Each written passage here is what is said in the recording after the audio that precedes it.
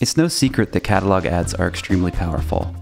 But if we're being honest, they really do not look great.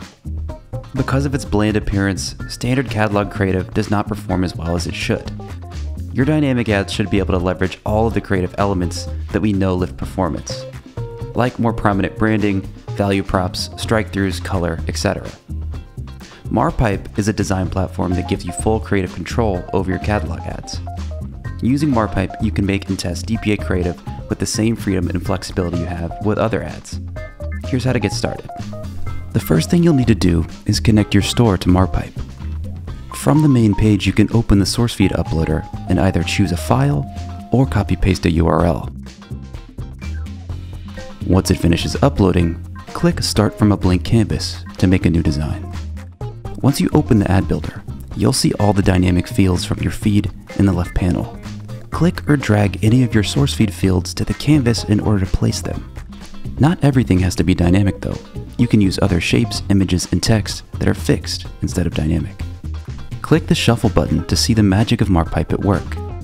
Watch as the dynamic elements you've added update as different SKUs are previewed. Now it's time to look at the render preview. When we click preview at the top right, the system will render a sample of different SKUs so that we can see how they'll look in the output feed. Now that we're done with our design, it's time to add it into a feed. If we don't already have one, we can create a new feed.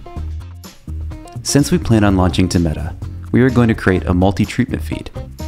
This allows us to publish and test multiple different ad concepts at once by using Marpipe to assign different treatments on an ad-by-ad basis. On the output feed page, we can see that our design has been added to a new treatment automatically. If we want our treatment to look different depending on which product is being shown, we can add another design to the treatment. So what we'll do is first click Clone, and then edit the filters to only include sandals in this design.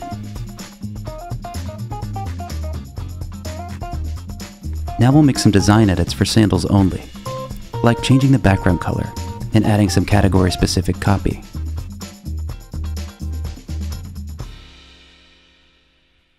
When we go back to the output feed page, we can see how this new design has affected our treatment. Any products in the sandals category will use the second design rather than the first one. So what if we want to try multiple styles of dynamic ads at once? That's where multi-treatments come in. First, we'll create a new sale design, and then we'll go back to our output feed and click New Treatment. Then we'll add our new sale design. Since this is in its own treatment, it can be used separately from the first two designs that we created. After we get the feed published, you'll see how this works. So we'll click Publish, and then once the system is done rendering, we can either copy the new enriched feed link, or we can use Marpipe to automatically add it to our meta catalog.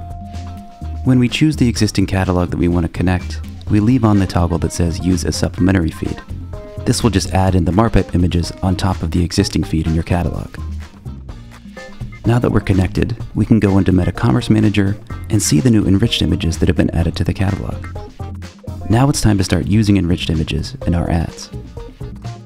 Let's go back to the Marpipe output feed and click Assign Ads. All of your campaigns can be found in the dropdown.